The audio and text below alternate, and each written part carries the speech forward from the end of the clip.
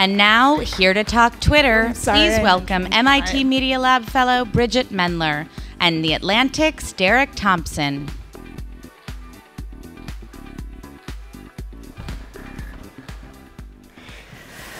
Great. Hello, everybody. Hello again. So the last time I was up on this stage, I talked with Joey Ito a bit about how there is a perceived gap between sort of the algorithmic intelligence of a lot of people who work on AI and the more humanistic intelligence of some people who might be on the East Coast or in media or in other companies. But as lots of people pointed out very helpfully on Twitter, and I agree with their criticism, this is a spectrum. It's not as if there are two groups of intelligences and absolutely no overlap, but rather you have a lot of people who are in the middle, who have a bit of algorithmic intelligence and are interested in AI and network science, but they also, like acting and singing. And so how perfect to be able to come back with someone who has been on, maybe the only person who's ever had experience with both the Disney Channel and MIT Media Lab. Oh, gosh. Why don't you tell us a little bit about your journey from Disney to MIT?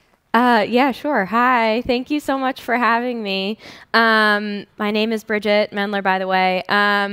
I have two engineer parents. My mom's an architect. My dad designs car engines. So there was a lot of mathy, sciencey talk going on as a kid, but I was the 9-year-old that wanted to be an actress. So they were kind of thrown by that. But they were also very supportive. And I started working on Disney Channel at 15, and it was pretty much constant for the next 6 years of my life.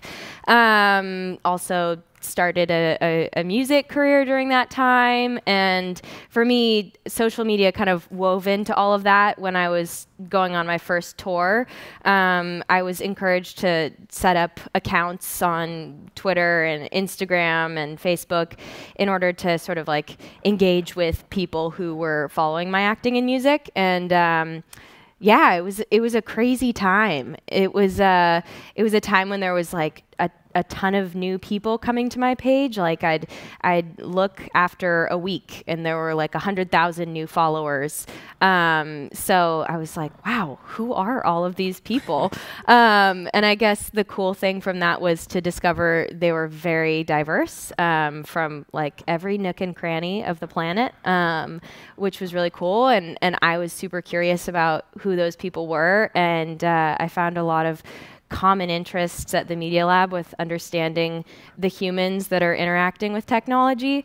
I was filming a movie actually in Massachusetts last May, and on an off day from set, my uncle took me to the Media Lab, and I was just like blown away. I thought it was the coolest place in the world. And so naturally, my response was to use Twitter. I tweeted Joey Ito, and I was like, hey, can we talk? Because it seems like you're doing a lot of really cool stuff here. And he responded, and next thing I knew, I was here at the Media Lab, and I now work with Deb Roy, his group at Social Machines, and their work at Cortico on the health of public sphere discourse online. And I love it. That's the best application story I've ever heard. So tell us a little bit about what you're working on here.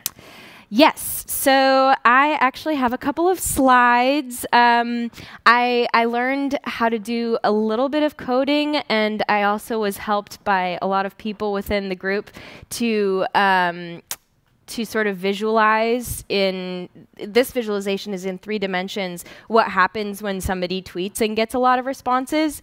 So my interaction with social media has always been one of real humanity and intimacy at scale, and that's something that I'm really interested in.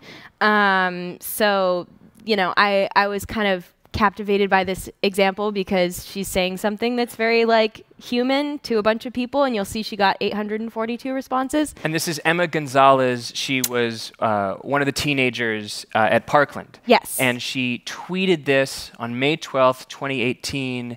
Was that the day of the protests, the demonstrations? No, I can't verify that, and I actually think this was just unprompted by an event. I think this was just coming from her heart and mind.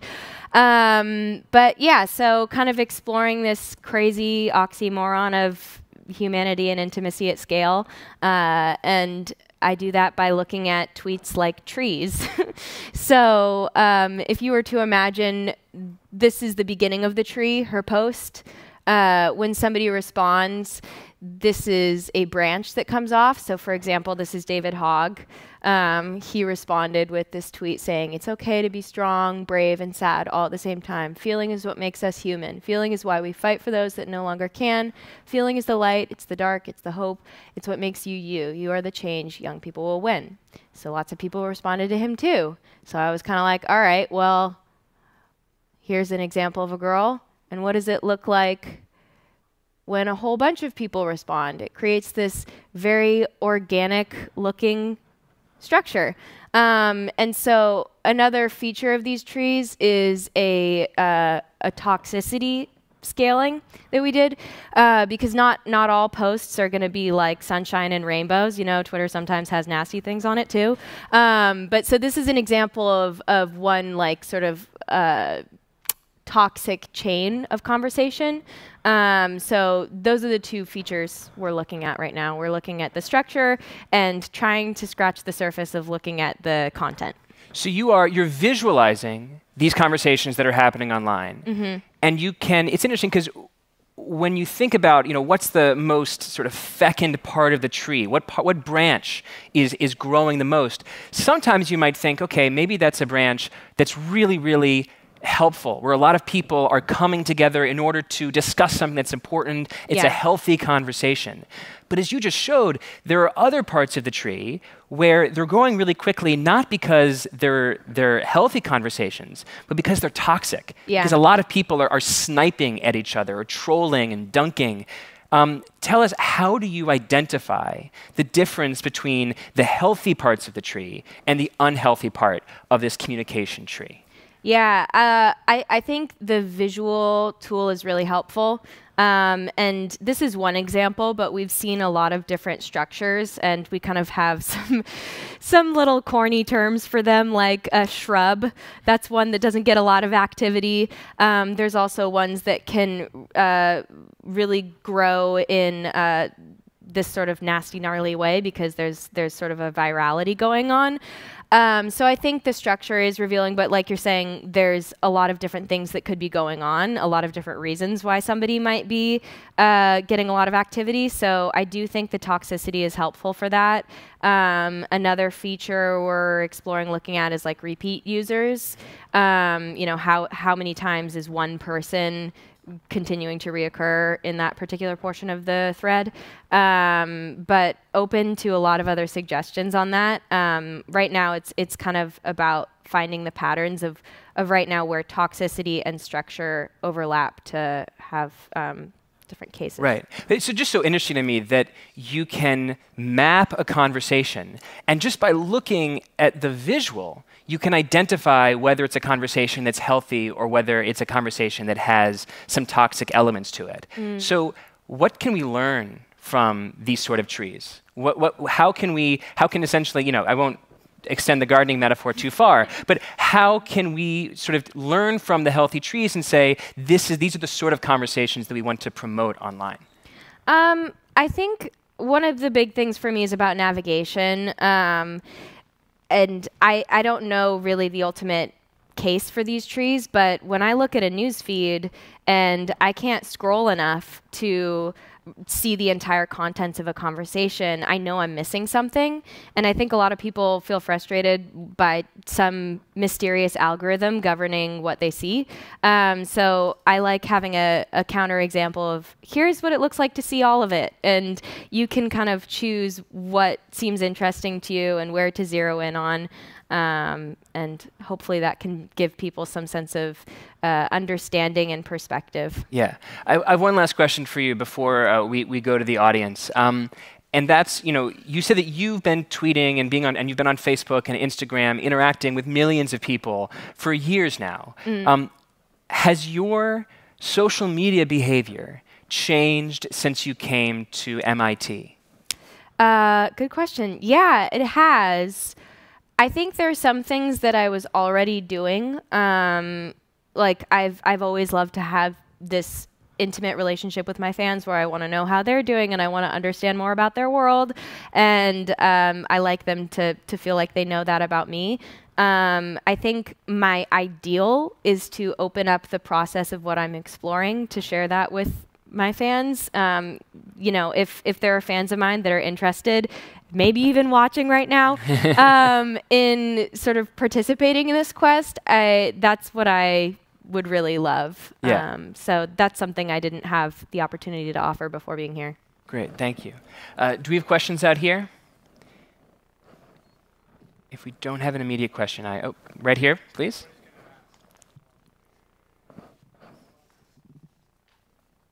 Thank you. Paul Boudre with House Studios. Appreciate what you're doing with the arts and music. And my question is, if your technology can help solve a social humanitarian problem that's personal to you, what would it be and why? I think maybe coming from the arts, my humanitarian problem would be to communicate effectively and to care about like what internally matters to me, and then that the world would understand that. So something that I resonated with what Cortico and the Lab for Social Machines focus on is repairing the fragmentation that happens across our country. So I think finding better ways to see each other and repair that fragmentation is important to me.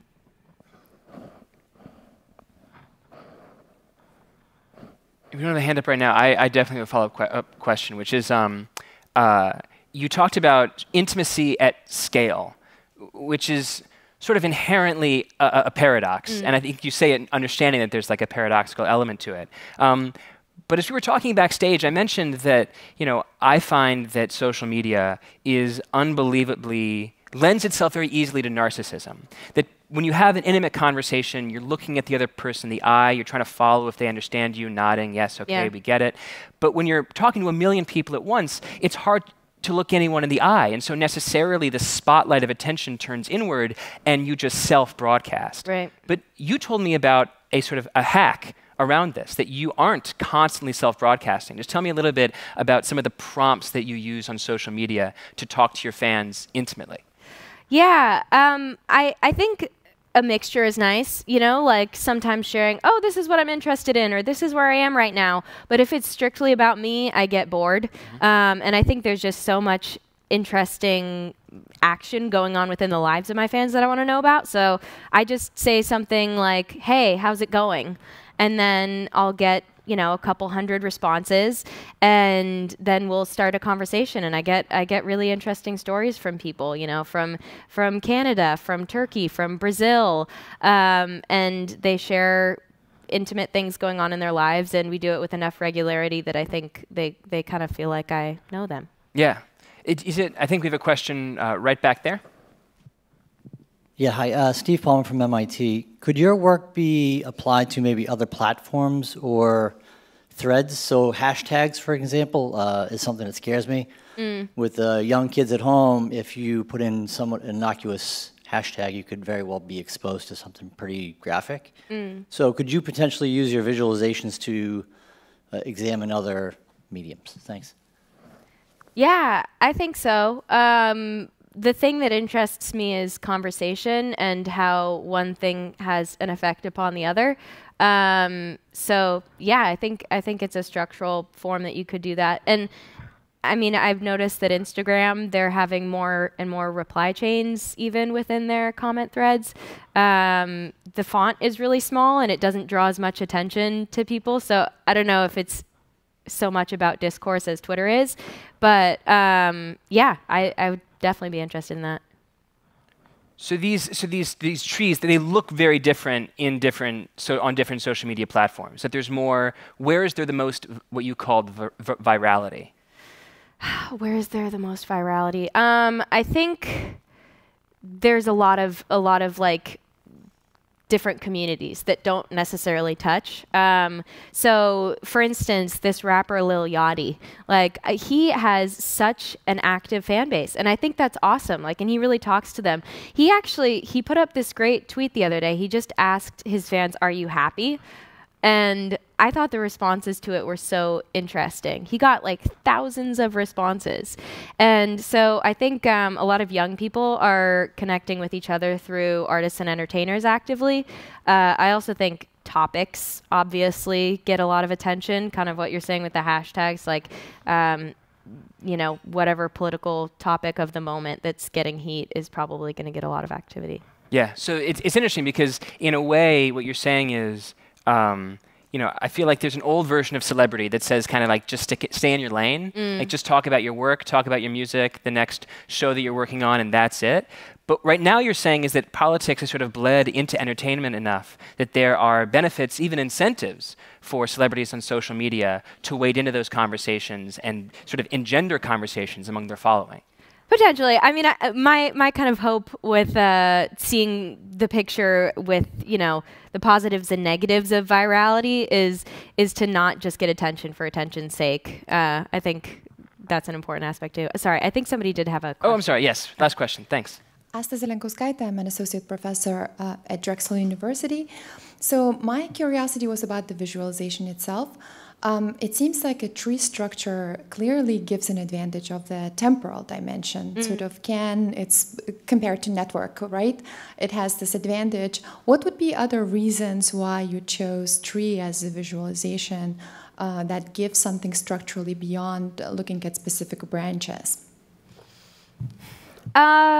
I think I like that it sort of seems contained to you know, one root, one base, and then showing the effects of that. I think the internet is messy, so you know it's kind of hard to like account for all the ripple effects. But I like that. I also like the idea of in a reply chain, you see who says what to whom, and I think context is really important. So maybe that is already what you're saying with the tree format, but that's the main thing that appeals to me with trees is being able to have the context of like everybody who's sharing their views as well as what preceded what was said. Great. Bridgit, thank you so much. Thank you. Thank you.